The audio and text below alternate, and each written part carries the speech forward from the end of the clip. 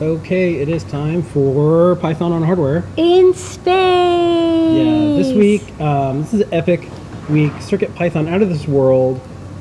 Max Holliday, it's okay for me to call him Doc Holliday, said it was cool. He said it was okay. Yeah, he came by and talked about all the things that are going on with PyCube, with KickSat, with all of his satellite work. What does it take to make a microcontroller that goes into space, that's going to work, that's going to be able to get data from space and then send it back to Earth, low cost and easy enough for any student to do it? Yeah, and the whole point being low cost. I got him to sign one of the boards. Yeah.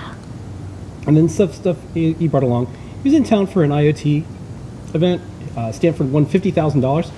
Congrats to Max and team. And he also talked about his work on the SAM32, which is becoming a platform at Stanford for lots of people to use.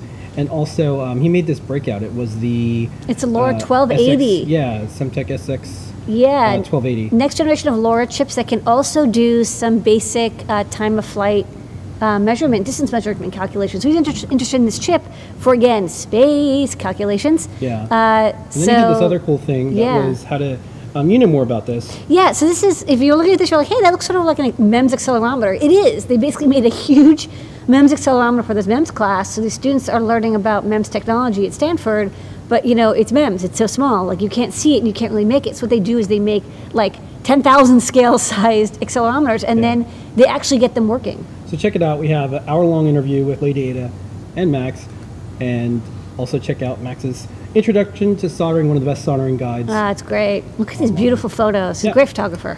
Okay. With the launch of iOS 13, iPhone users now have the ability to edit code on CircuitPython. USB devices, yay, there's a couple caveats, but we have a blog post about it. And we just have a guide that just went live as well with step-by-step instructions, so check that out. As iOS 13 comes out, more apps are going to be able to edit file systems. We'll probably get better and better support. Right now there's a couple extra steps, but hopefully that will simplify soon. Okay, and then CircuitPython 6 is way to FT232H. Yes.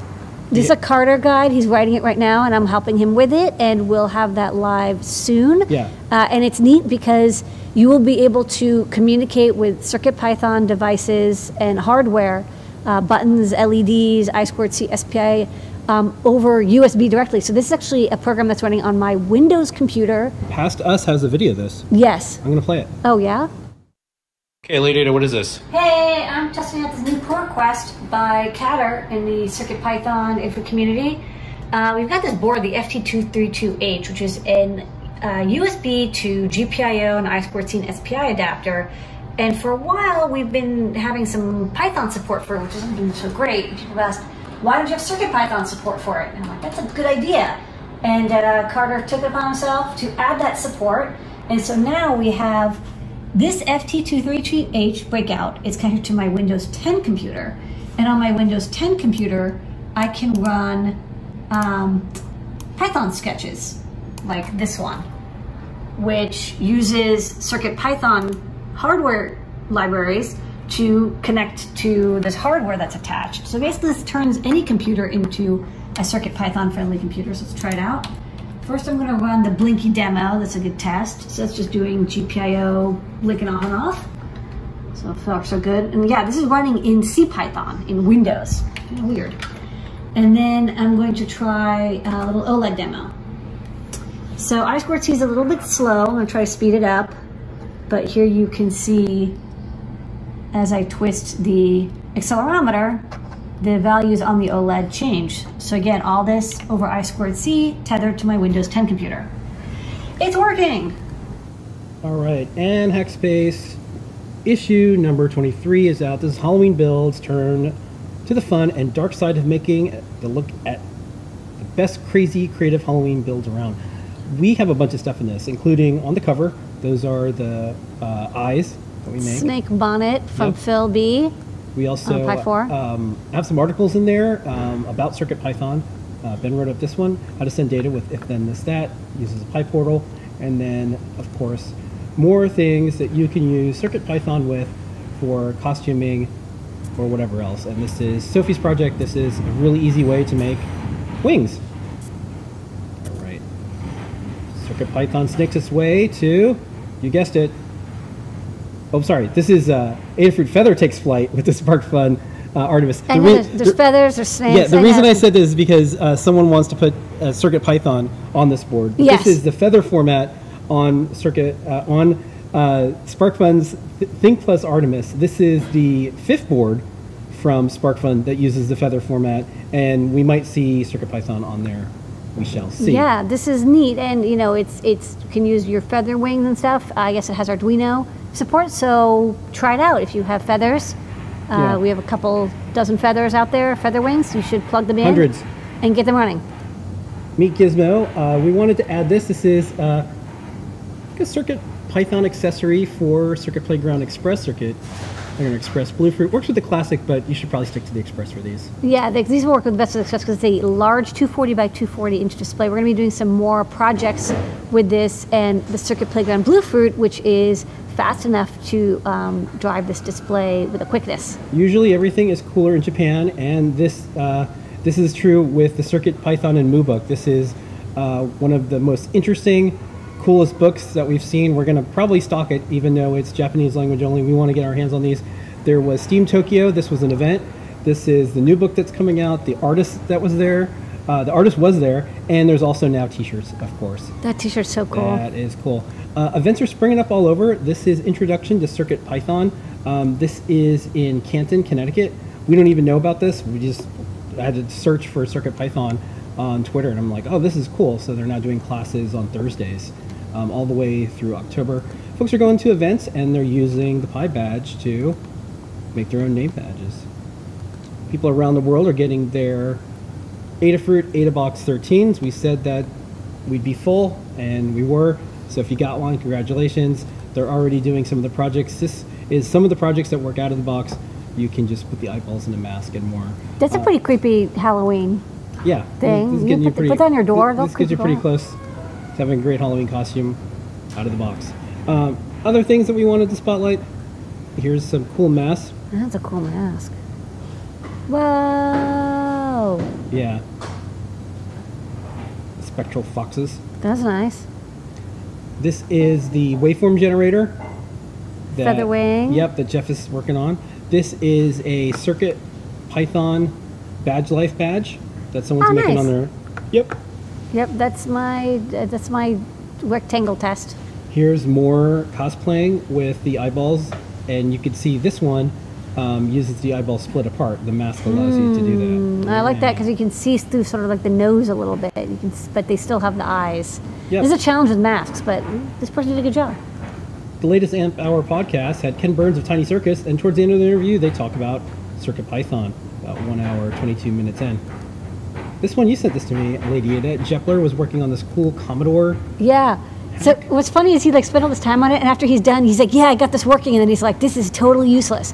So what he did is he figured out a way to get the REPL on a CircuitPython board to go through the UART.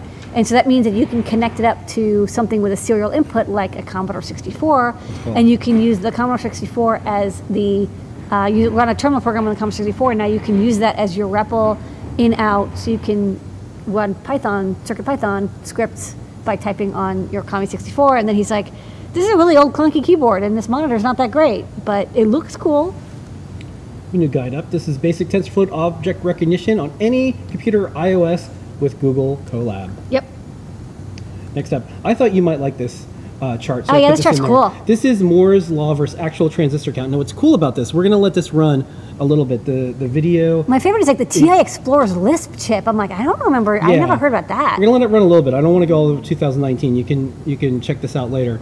But you can see where the Moore's law pops up, and then a chip comes up and it pushes it down. Yeah. And it's like, here we go. So this is the 5th generation Intel micro controller. And then you see it's like, whoa, Moore's law is doing great. This is fantastic. None of these chips are gonna keep up. But then later on, some of the chips start overtaking. Yes, they come up with a new process, and then they especially when they start doing the quad cores or 8-core chips and the server chips, that's when it starts. Look at all these. Being very aggressive. Yeah. So we're only up to the year 2000 now. And what's interesting is like the GPUs are coming in. So NVIDIA, you're seeing they're not CPUs, they're GPUs. They're the ones that are actually has so many transistors. Yeah, look at that. Yeah, the Itanium. That's when That's when things started. We were nutty. beating Moore's Law for a while. Yeah. Okay, so check out the thrilling conclusion later. Yeah. This is a Serpente, and we covered this before, but I wanted to put Arturo's tweet about this. Because why would you put CircuitPython on a board and make it CircuitPython compatible? Well, we could say a lot of things, but he said it best. Next time there's an official release, it would also be built for Serpente and available download from there. Thanks to Adafruit's UF2 bootloader. The update process is super easy. He also did a follow-up, and he's like, when you update, you get all these things for free. It's all the things that CircuitPython does. So yeah, all you have to do, if you have a board that works with the SAMD21, the SAMD51, the NR52840, and we're starting on the STM32s, you will be able to get your board package in, and then we will automatically make builds for you. This was a coming soon, but we wanted to show that it's the new stuff we're doing with Bluetooth Low Energy, and all the Adafruit stuff. So watch how fast this image goes over to the device. That's fast. Yeah, it takes actually longer to draw it than to transmit it. Yeah, and so we want to do things like you would be able to, you know, take something off your phone and get it to your CircuitPython powered device, and it should be almost instant, so you're not waiting forever. And just check this out. That's a really large image, and look how quick it goes. Boom. This is a 320 by 240. Yeah, it's quite large. Okay.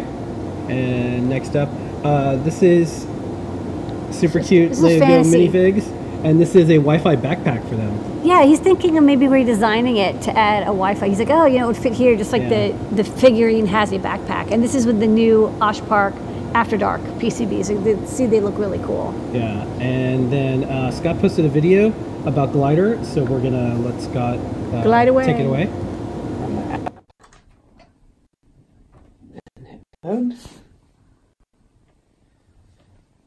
So this is wirelessly connecting to the Feather here. Now we're connected, and it should load the code. You can ignore this error. So we've loaded the code.py off of the Feather board here via Bluetooth. And now we can actually tap different parts of the code to change different parts. So if I, there we go, tap target small. So if I want to change a number, I get a number keyboard. If I want to change text, I can change each individual piece of text. And if I want the keyboard to go away, I can just tap there as well. Next up, a new guide. This is keep your CircuitPython libraries on devices easily updated with CircUp. This is from Intel, and Melissa wrote up the guide. It is now live. Kattni was working on the Adafruit Circuit Playground Bluefruit updates to make sure everything works out.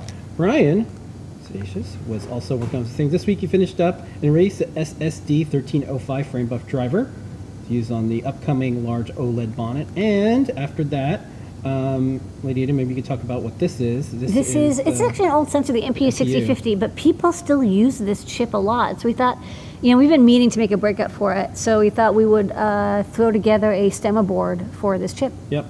Jepler was looking around for DAC issues on the boards with SAMD51 microcontrollers like the M4 Express, and did a pull request to improve various problems with the DACs that were used for simple things like analog out or audio out. Microsoft has a giant 40-part series of Intro to Python. Check it out. It's free. It's on YouTube.